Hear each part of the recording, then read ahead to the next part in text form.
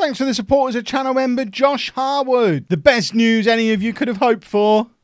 Soma's injured, so Gomez has to play for a while.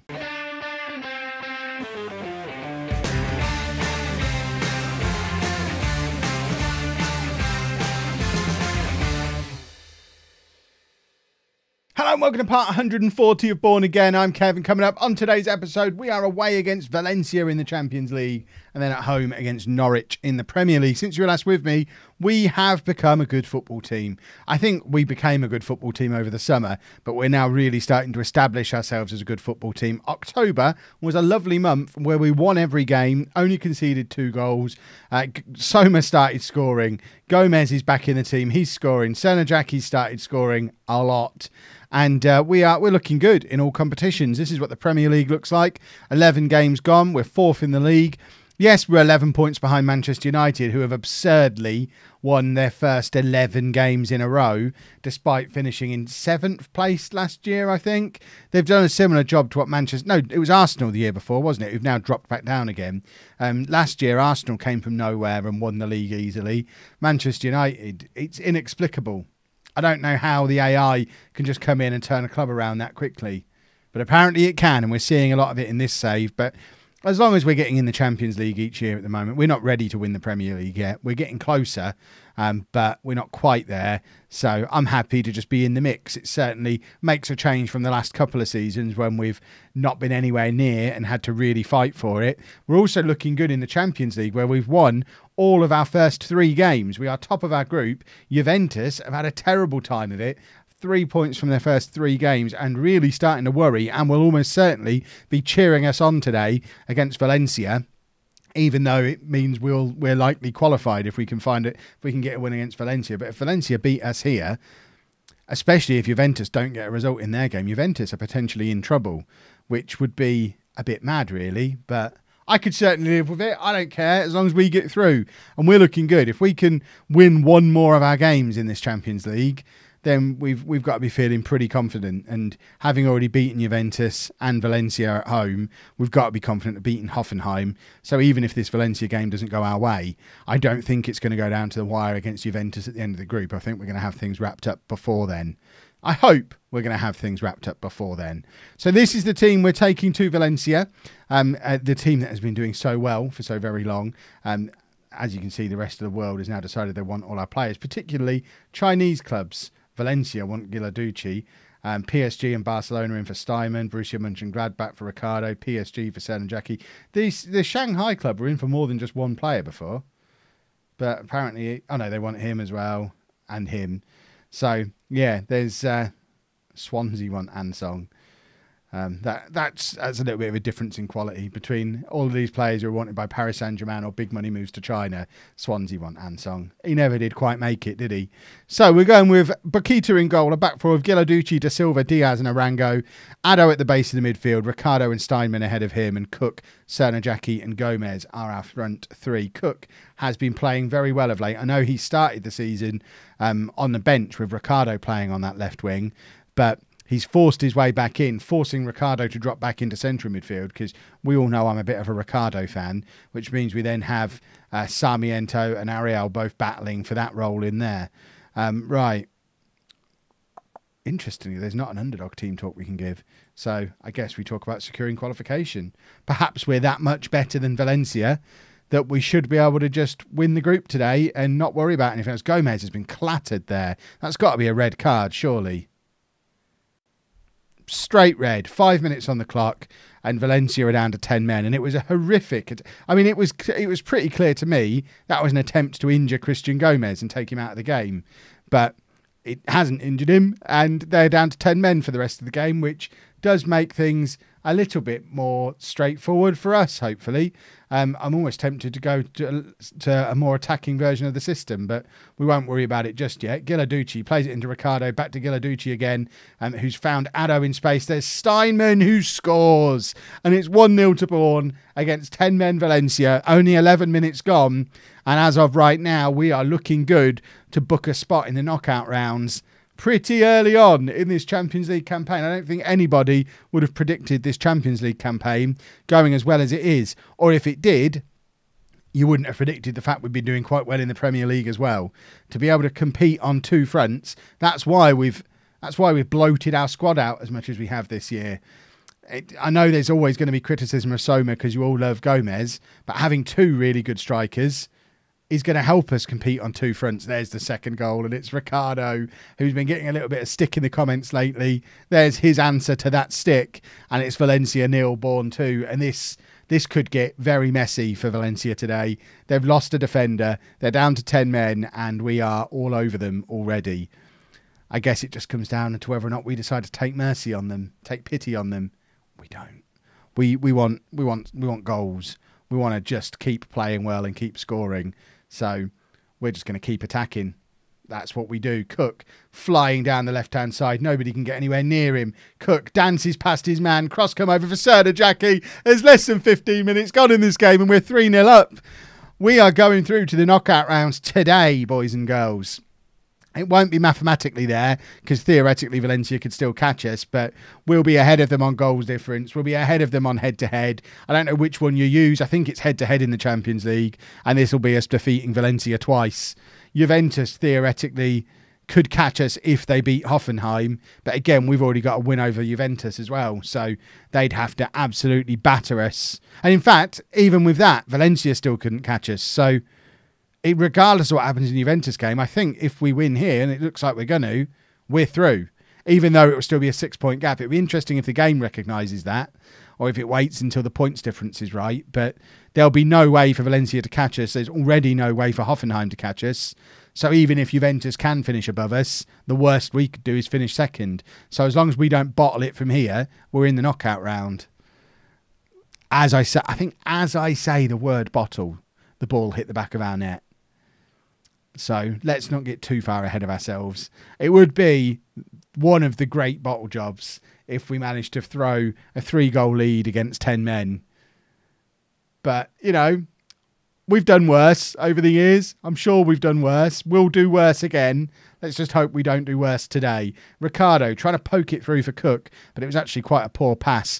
Arango does manage to clean up the mess, though, and play it all the way back to Bakita, who's got multiple options ahead of him. He can take his pick. He finds Addo, who's dropped deep, to get the ball moving. And we move the ball around very nicely in midfield. I think Addo, I know he's expensive, even a very good addition to this team, and does make us play better. So I said I wanted him to come in and do the Vermonti role. Yes, he's cost us a fortune, but he is doing that Vermonti role very, very well. And he's young. He's only going to get better at it as he gets older. Steinman now plays it into Arango, who there's suspicion of offside there for Arango, but he's given it to Sernajaki. And we're so good today, Sernajaki scored with his standing foot. It's 4-1 after less than 20 minutes of this football match. And this could be the longest episode of the series, because this is going to be a long highlight, a long match, a long live commentary, because we're just going to keep scoring goals. You haven't even seen Gomez yet. That's the really scary thing. Apart from drawing the red card, that's Gomez's only contribution in these first 20 minutes, and we've scored 4 goals. That's how good the rest of the team is getting now. It's a beautiful thing. Right, Valencia on the attack again, but that's a poor pass that if Cook can nick the ball back here, we could be away, but in actual fact he couldn't, but Arango can, and plays it clear, but not to any of our players. That's where we potentially missed having a player in that little pocket of space, but Gomez wins the ball back, and he's just going to run. Christian Gomez, if he scores there, goodness me, if he scores there. We've only had 6 shots, and we've scored 4 of them. But those 6 shots have been 3 clear-cut chances and 3 half chances. So we're creating high-quality opportunities, and for once we're actually converting them. And like I say, we've turned into a good side. We're getting used to playing this vertical tiki-taka, and I think the combination of that and Addo getting used to us getting used to Addo, the two of them combined is just making us get better and better. And Steinman plays it out to Arango. We play such nice football now. I love watching it. And there's Arango with number 5 before half-time. And I think Hoffenheim are ahead against Juventus, which is huge. Juventus are definitely in trouble. 4 games deep and only 3 points on the board. Someone's getting sacked at Juventus, surely. I think I saw a media report. I can't remember if it's in this save now, because I've got so many saves going on. But I'm like 80% sure Zinedine Zidane is the new Juventus manager this season. And he's surely got to be in trouble if they don't make it out of their Champions League group. Don't get complacent. Hoffenheim are loving life because they've left themselves with an opportunity. They'll fancy their chances. If they can hold on to this scoreline against Juventus, they're 2-0 up away against Juventus. They've got us to play next, knowing that we'll have already qualified and could conceivably play a rotated team in our game against Hoffenheim, depending on how it falls with fixtures in the Premier League and things like that. We don't need to bust our backsides in the Champions League now because we're already done. So Hoffenheim will be looking at our game thinking that's doable. And then in their final game, they've effectively got a playoff against Valencia where we play Juventus. They'll be looking for us to do them a favour against Juventus. And if they can go and beat Valencia, Hoffenheim could yet be the other team who comes through from this group. This is the most exciting Champions League group I think I've ever been involved in. So many different permutations of things that could happen. Cernajacki shoots from range from the free kick. I think it was always going wide, but the goalkeeper has pushed it round the post anyway, so we get a corner, and it's Cernajacki to take. Corner comes over. It eludes everybody on both teams.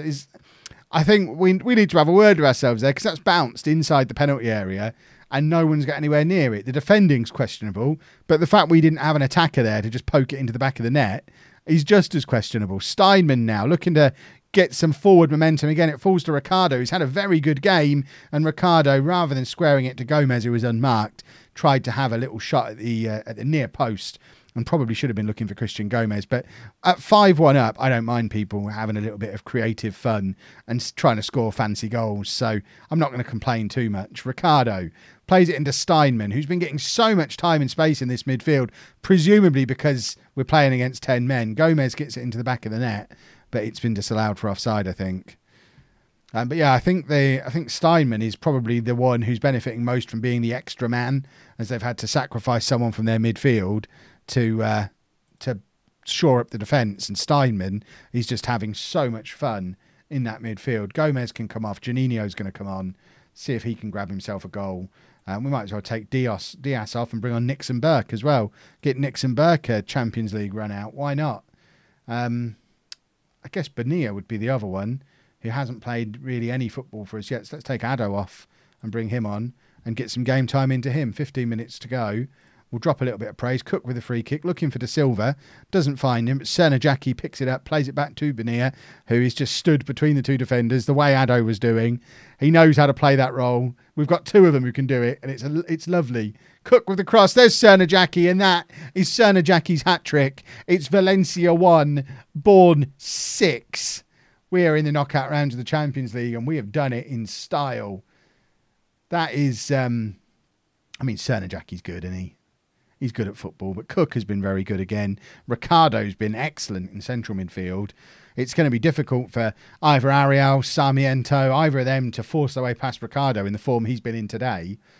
Ricardo's been a different player playing in central midfield, a role we've never really used him in, ever. He's always been out on either wing or in the attacking midfield spot. This is one of his first opportunities to play in central midfield, and he's been really, really good at it in that Mazzala role.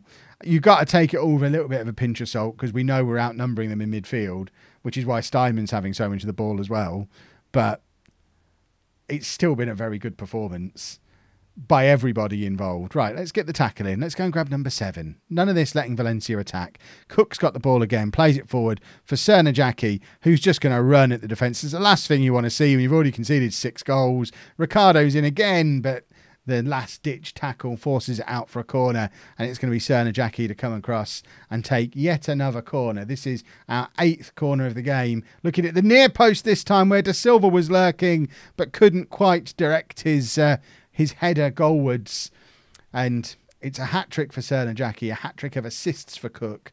Goals for Arango, Steinman, Ricardo. We didn't need a striker today. It didn't matter whether it was Gomez or Soma. We've spent 4 years relying on our striker, whereas now we're just a good team. And if we have a striker who scores, it's fine. But as we showed with Bayern Munich in non-league to legend, when we had, what's his face up front? Can't even remember his name. Thorgerson, was that his name? The striker doesn't need to score in this system, as long as you've got wingers who are going to score, and we've got Cernajacki. So how important even is the striker? There you go. There's your confirmation. We are in the knockout rounds as well. The game could figure it out. but it is all to play for the other 3 teams still in this group. So a couple of changes to the Norwich game then, and fingers crossed, touch wood, we've not really suffered from a Champions League hangover this year, and I've actually done something that kind of feels counterintuitive to what I normally do, and we're not changing the team very much after Champions League games, and it seems to be working. So we're not changing the team very much today. What's up with Sarah and Jackie? Reacted badly to my last chat. What was my last chat? I've promised him that I'll play youth players in the first team. When have I promised him that? What is going on? Everyone else is happy. Why? Why? Why have I promised him I'll play youth players in the first team? I don't understand. Oh, because of the dressing room leader, Paul Mira, leaving the club. But, I mean, Steinman just stepped up and became a team leader in his place. We don't need to play youth players. I think I said to him, don't worry, we don't need to replace Mira. We've got other people who'll fill that void. And he's interpreted that as I'll play youth players. It's not what I meant, Mitar, you silly, silly boy. Right, as I was saying, team not changed very much. Bonilla is in the team, though, because as you can see, he's a little bit unhappy. Where's his promise? That he's not been playing very much, so he can come in. Gives me the opportunity to try Addo a little bit further forward, which I've talked about doing a little bit before, and we'll just stick Ricardo out on that left-hand side.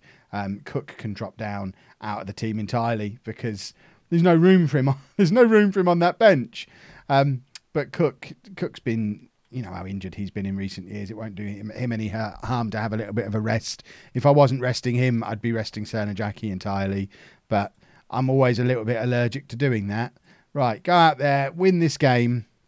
We've gone back to our attacking instruction today. We've kind of got into a system of if we're at home, we play an attacking version of this tactic. If we're away against a lesser team, we play attacking. If we're away against a team that have got a good chance of beating us, then we drop down to a balanced mentality. There have been a couple of games where we've actually done the balanced at home as well. Specifically, I think, against Arsenal and Liverpool, I think. So again, against really big teams at home, we'll go balanced as well. But generally, if it's a game where we're supposed to score a lot of goals, we're going to try and push on and score a lot of goals. That's the theory.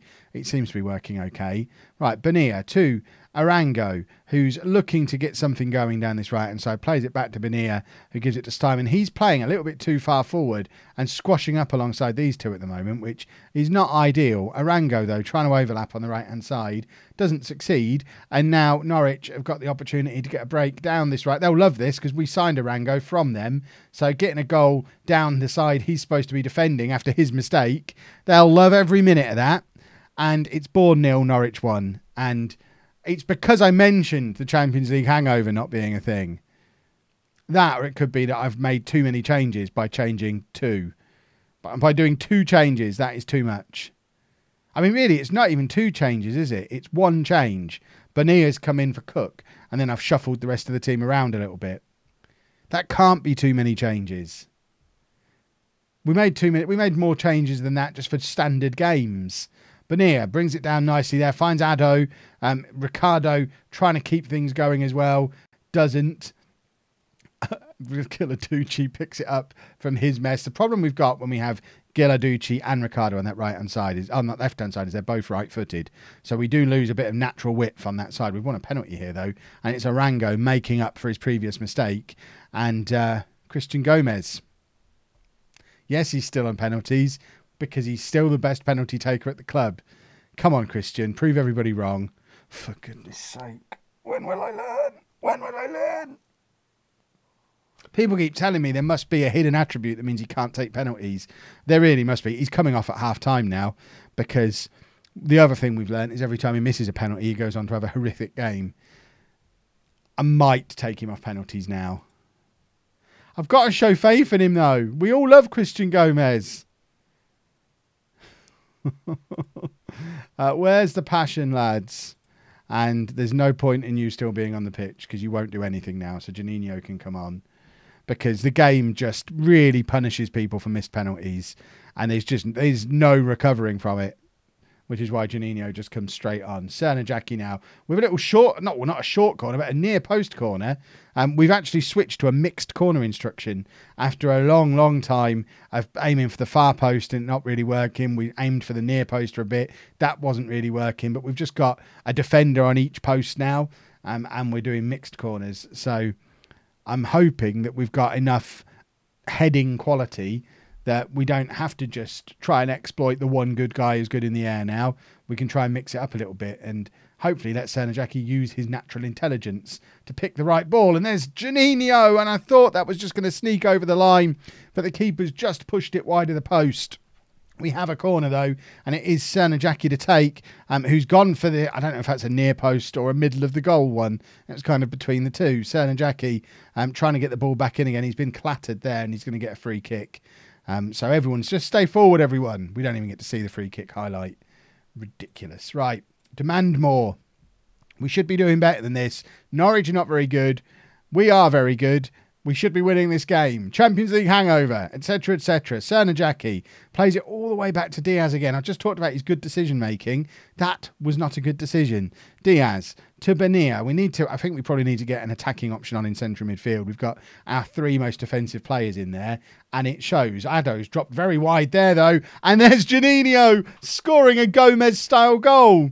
It's the slide tackle goal that made Christian Gomez famous. Juninho, still tiny, as you can see from his celebration, but it's his second goal of the season. And hopefully this is the year that Juninho really starts to push on and score a few goals. It's his second goal of the season already. I think that's as many league goals as both Soma and Gomez have got. So you could argue at the moment we've got three strikers and there's not a lot between them. We've also got Sebastião, who's nowhere near the team at the moment, who's our young wonder kid. Arango would love a goal today against his former club. Steinman tried to slot Jackie, and Jackie was miles offside. And now, once again, because Arango's forward, Norwich are in, but this time Bakita does make the save, and we're going to have a look at making another substitution or two. Steinman's going to come off, and we're going to bring Ariel on for that attacking substitution that I talked about. Get Ariel in there, having a little bit more attacking urgency, and Addo can go over and play the box-to-box midfield role that this team selection suggestion thing keeps telling me I should be playing him in, so let's try him there. We're also going to take off Ricardo and bring on Bellico. This is where it would have been nice to have Cook on the bench. We'll leave him as the inverted winger. We're going to ask for some passion. We've got 10 minutes left. Perfect amount of time for 10 minutes of passion. Juninho with the flick on. How does Juninho win a header at 5'6"? He managed it. And De Silva, weirdly, is hovering on the edge of the area. Jackie's there. And that, hopefully, is going to be the winning goal. An 8th goal of the season for Jackie. In the 85th minute, we've done this the hard way today, but hopefully we have managed to get the job done. It's Bourne 2, Norwich 1, 85 minutes gone. Jackie is good in the air. We're going to drop back to a balanced mentality. We're going to drop a little bit of praise, and hopefully we're just going to see this game out now and end the episode where we started it, still nicely nestled into that 4th place spot, which will lead to some Champions League qualification again for next year, and also keeps us keeping pace with the players at the top. In fact, Manchester United have now lost their first game. Who were they playing? It wasn't even today. When did? Who did? How did? What? When? Manchester City beating Manchester United. So we're actually only 8 points off the top of the league at the moment. Interesting. If you've enjoyed that, please make sure you leave a nice big thumbs up on there for me. Subscribe to the channel for daily Football Manager videos. And thank you very much for watching.